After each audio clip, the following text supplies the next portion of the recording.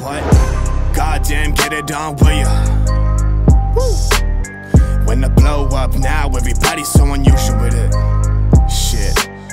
But said times in his rhymes, cause his memories. We running through New York. Okay guys, welcome back to the channel. So today we're going to be going over a common part on your BMW engine, and it's not very highly spoken about anywhere. So I'm going to go over it with you and I'm going to show you how it works and what will happen if it stops working or it's not functioning actually correctly on your BMW, and this will destroy your BMW engine if it's not functioning the way it should be from factory. So as many of you guys will see here, this is the BMW M52 engine. This is my one in my 5 Series, and as you see here, I've removed all the parts to be able to show you this common item which ends up failing on a lot of BMWs, and people as well end up running their head around rings trying to figure out how to replace this common part and what the actual problem is.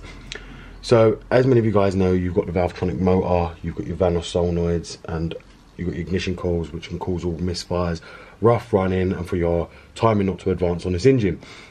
But there's always a common part that's always overlooked on this engine, and I'm going to be explaining to you today what part that is and how it always fails, and a lot of people don't actually explain it and how to sort it out. So it's going to be this part right here. Now, as many of you guys don't know, this is the eccentric shaft sensor. Now, what a lot of you don't realize is you can get oil in here and it will damage your eccentric shaft sensor. Also, this itself can just end up failing. Now, this is connected to the eccentric shaft itself, which is inside here, which the Valvetronic motor rolls up and down on this motor, and which opens and closes the valves to advance obviously to timing. Now, when it actually goes out, a lot of you will experience rough idle, rough running. Sometimes your car won't start, sometimes it'll be stalling. Now, when these first come out, if I'm correct, BMW done a recall for these because they were a common problem and a common failure item on all the M52 engines, and people were running around like headless chickens not knowing what the actual problem was. Now, when you do replace the valve cover, a lot of you replace the seal. My best advice would be, if you're going to take the valve cover off, to redo the eccentric shaft sensor at the same time, because they do fail. And for instance, if you just replace your valve cover on this engine and then that ends up failing, you have to then take off all your valve cover again to be able to do that. Now, it's not so bad on this one, for instance, the magnesium block, because you've got the metal gasket. Now, metal gaskets, if it's only just been replaced, you will have to redo the bolts again. Now, a lot of people ain't going to take that advice and they're just going to reuse the same bolts that they take off, but don't do that. If you have to get into this eccentric shaft sensor, make sure to buy new bolts. I know it's a pain, but they're only like £20 to buy all new bolts for this engine, so it doesn't make sense not to do that, you know. On the other hand, the eccentric shaft sensor, like I say, touch wood, I ain't had no issues with it, but I have known a lot of people, and especially on the M43 and 46, these go bad. And a lot of you already know, if you've got the 2-litre engines, that these go bad as well.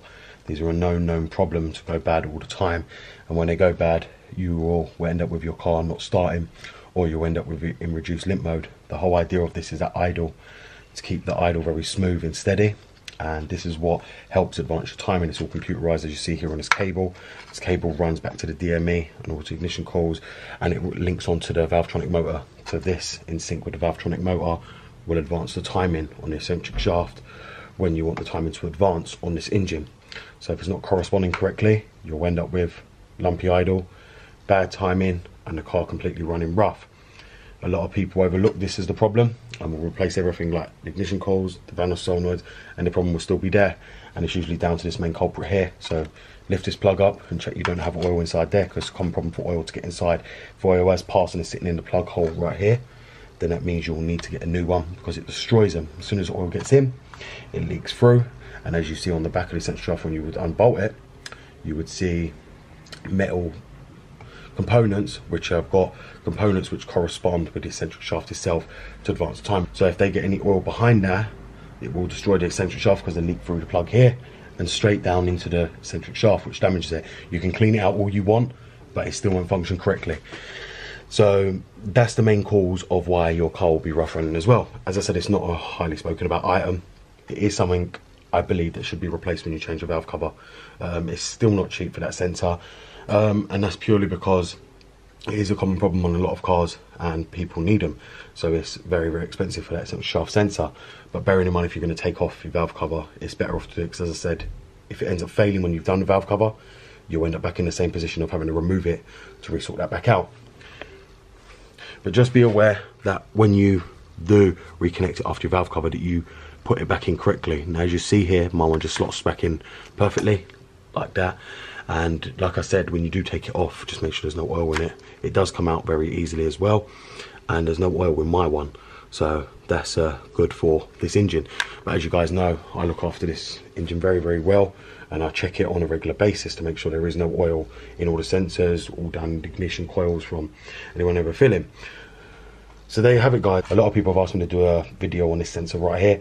I know it's a common problem, not very well spoken about, but yes, this will cause rough idle, this will cause a misfire, and this will cause all your rough running codes, and even for your car to crank and not start, because this sensor is needed to align the eccentric shaft for the starting position when you first turn over the engine, to align it all properly to idle and balance the idle out. So for instance, when you're in open loop, it's not running off the sensor. As soon as it goes in closed loop, your car will probably die when it's starting, and it's all due that eccentric shaft sensor. So just be aware of that, guys. And I hope this now clears up a lot of problems that a lot of you guys have been having. And if you are running around like headless chicken, replaced everything on your M52 engine, my best advice is to check that next. So as you've seen there now, guys, I've just shown you a common fault on the M52 engine. Now, this isn't to say everyone's going to experience this. Like, this car's on 160k. I wouldn't know its history. I don't know if it's ever been replaced in its life, or it was done by BMW, because as I said, there was a recall for these eccentric shaft sensors back when these were new, because it was a common problem. I knew people on the E63 having this issue on the M52 engine, and they were all getting them replaced under BMW warranty, because it was an expensive component at the time.